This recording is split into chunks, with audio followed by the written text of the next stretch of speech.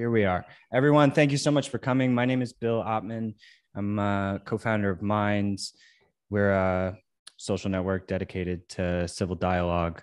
And we have been working with Jesse for the last year on writing this paper in collaboration with Daryl Davis and Justin Lane and a number of other really fascinating humans on how to combat radicalization through civil dialogue as opposed to censorship. And we're all aware now of the tragic passing of Jesse recently, who's just a really powerful force in the world, really proving that anyone can change and become a powerful force for positive transformation. And so the paper that was essentially one of Jesse's last major projects is going to be coming out in February. And so I'll make sure to send it out to all of you.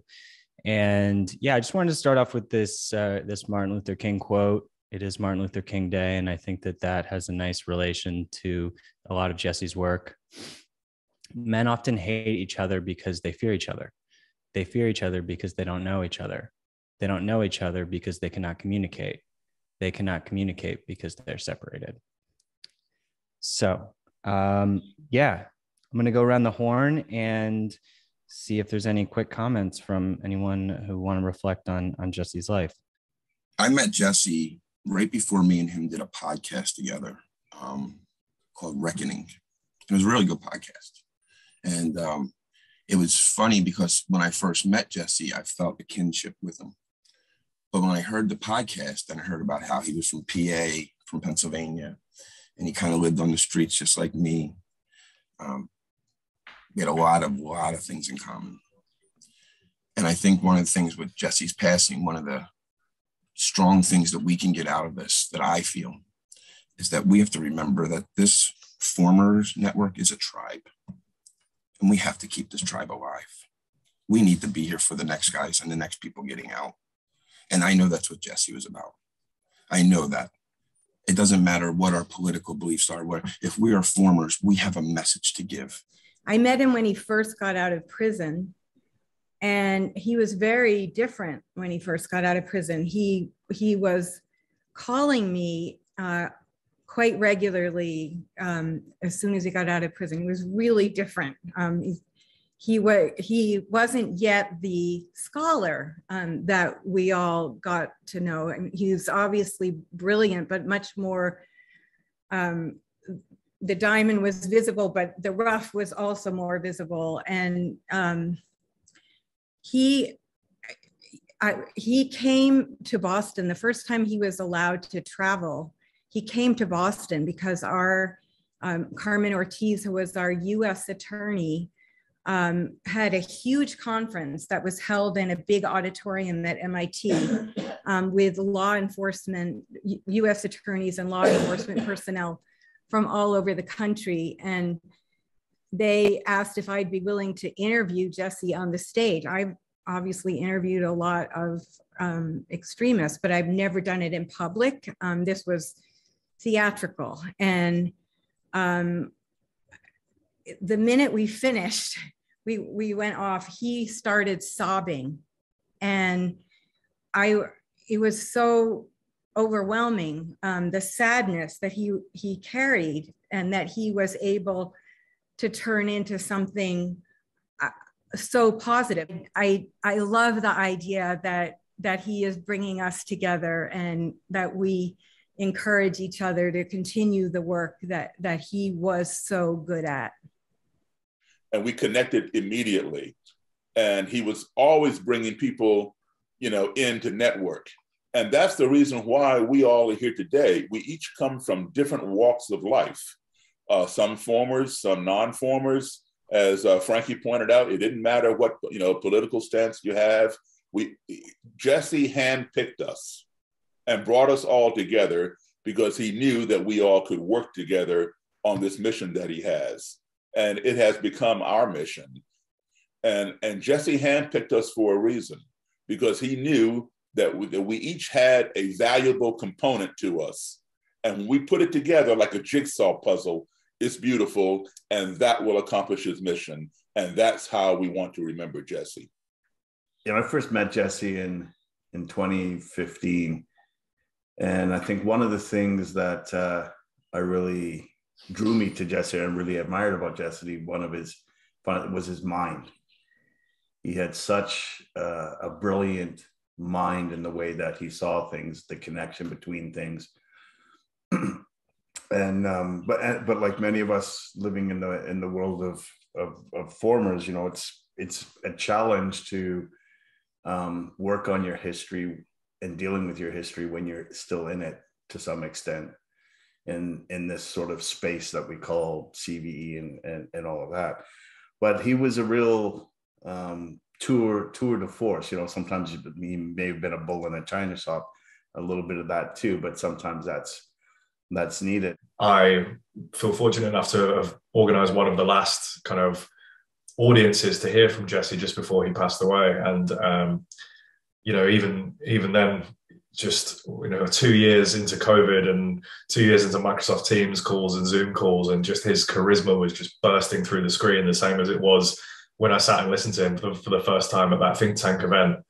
And even for the people who were on the call, people who are not really specialists in the subject, they were really, really taken with him and kind of hanging off his every word. And it's just a sad, sad irony that he just seemed so full of life and ideas and excitement, even just a couple of days before he passed away. But, I do want to just come back to what I mentioned before about him, maybe being a bit of a nonconformist, to say the least. And it reminds me of something George Bernard Shaw, the Irish kind of writer, said a long time ago, but I'm going to butcher the quote, but it was something along the lines of kind of the, normal people, or your average man wants to conform to the world around him, whereas the difficult man persists in trying to make the world around them conform to himself.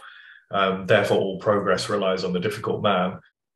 Some of the things that he and I were thinking about together, as far as, de-radicalization and prevention of violence, they stemmed from Jesse's experience of it and my somewhat understanding of it. The fact that so often people look away and, make small talk and just pass by these, horrible situations and hurting people. And our culture makes it easier and easier for us to do that, to just select content and interactions that are easy and don't burden us any more than, they need to. And I think Jesse's life would have been dramatically different if that were a little less true. And I think one way that I'm going to try to remember him is to see that in other people and to be there when, I wish somebody was there for Jesse, as he was hurting. And the way that people often talk about it, I work on an issue. Jesse was working on an issue and was the issue. What more do you need and want from a person than that? That everything that they are, do, think, and say is the embodiment of what they dedicate their life to. He was a living, breathing example of redemption and of friendship and of connection and of love and of disconnection and of hatred and of all of those antagonisms, all of those opposites existing in a really productively tense space. And that's a power and a force that the world sees very few times in a generation. And I loved every moment that I got to work with him on any project, because it was working in what felt like the light. I read a quote the other day that we work in the darkness to serve the light. And that's what Jesse did. He was a man that worked and lived in darkness to serve a beautiful bright light. And even in his Twitter handle, Nur ala Nur, light upon light. He was fighting for light every single day. And I will miss having him by my side to do that work. Worked very closely with Jesse. I don't know if they have anything to say later on.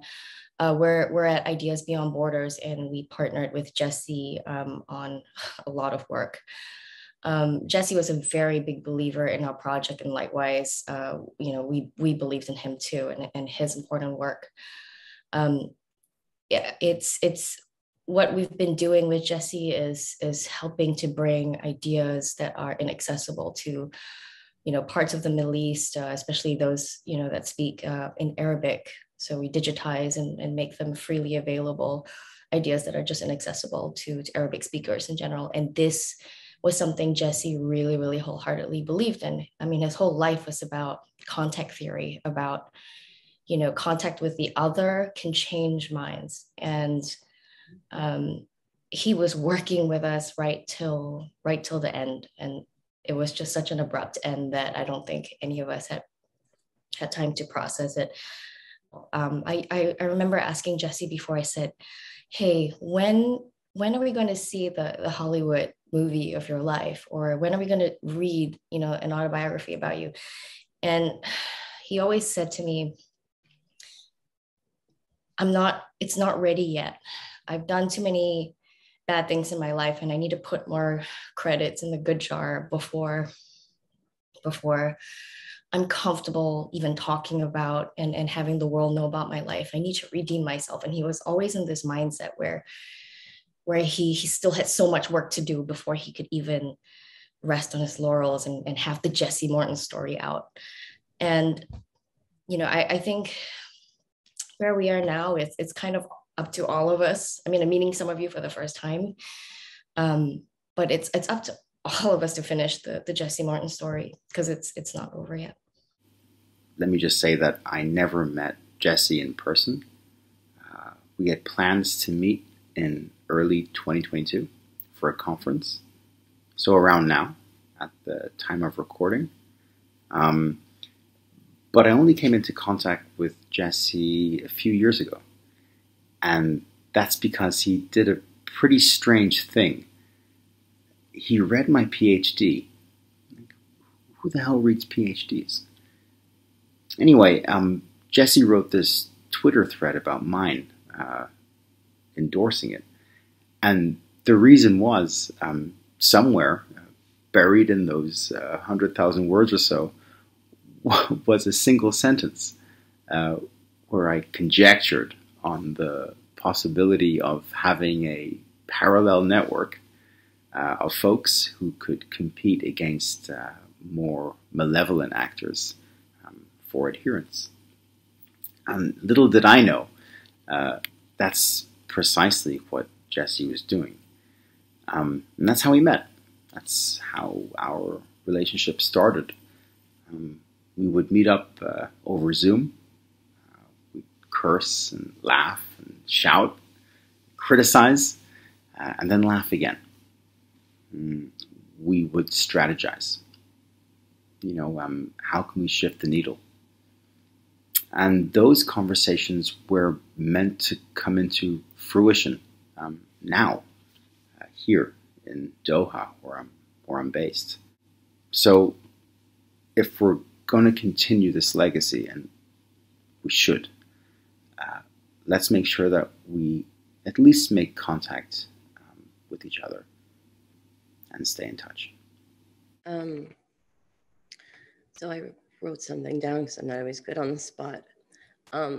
Jesse used to say that he missed the concrete when he was away from the city for too long. He spoke with an implacable accent in a cadence that even sounded like the street, winding avenues on terrorism or fractals or network theory. To unwind, he'd watch YouTube lectures about countering violent extremism. "You don't understand," he said. "This is like R&B music for me." He'd talk through those two, arguing with the lecturers. For me, talking about the future in broad terms often felt like shouting into an apathetic void. But Jesse seemed to have an intimate relationship with world events. He took them personally. The future terrified and exhilarated him, maybe because he didn't know how profoundly he could change it, or because he did. Ibn Umar said, "The messenger of Allah took me by the shoulder and said, 'Be in this world as if you were a stranger or a traveler on the road.'" I'm grateful to have traveled this road with Jesse. I'm grateful to have known him, and I'm grateful to be sitting beside his daughter, Asiya, whose name he chose. It means one who tends to the weak and heals them. She has his eyes, and if she has even a fraction of his intelligence and his ambition and his curiosity, inshallah, God help us.